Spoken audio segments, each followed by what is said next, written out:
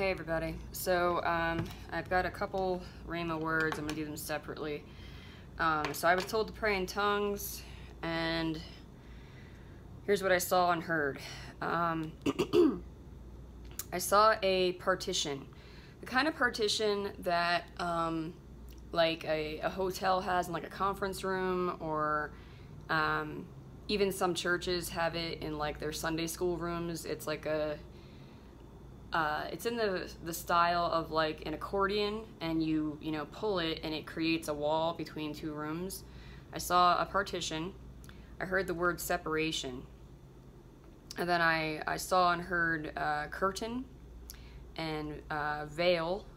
Heard the word veil, and then I saw a picture of a goat, and I heard goats from sheep. And then I was told the partition will be closed and locked. What I shut, Jesus speaking, what I shut no one will open. The mouth of hell will be opened to the goats. What I open no man can shut.